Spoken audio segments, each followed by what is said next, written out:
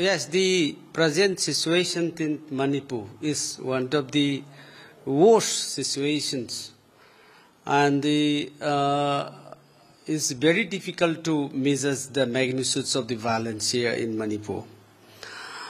And the recent attacks, starting since 1st September, it's totally changed.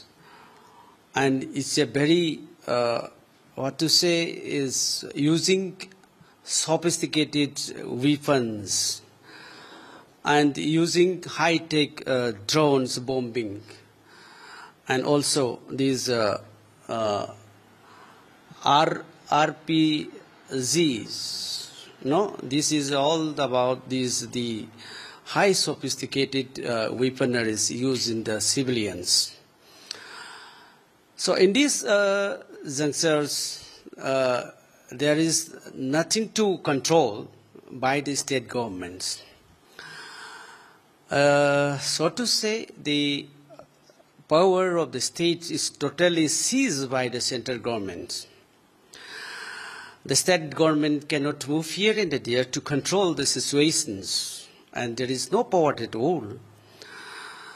And shortly we can say that it is the power is controlled by the central government, and more or less the same that it is just like enforcement of the Article 355.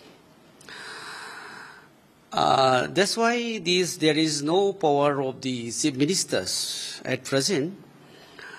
And the latest developments since yesterday till now, that is Honorable Chief Ministers and his councils of ministers, along with the ruling MLAs, made the Honorable Governor.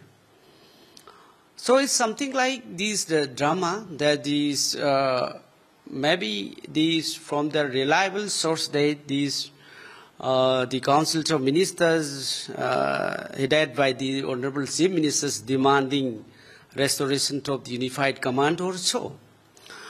So that is why the role of the central government is very difficult to understand, and also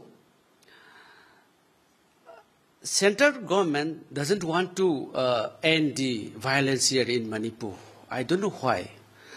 All the people, the entire people of Manipur ask these questions, and from my side also ask to the central government why the central government doesn't want to end this, to stop this war in Manipur.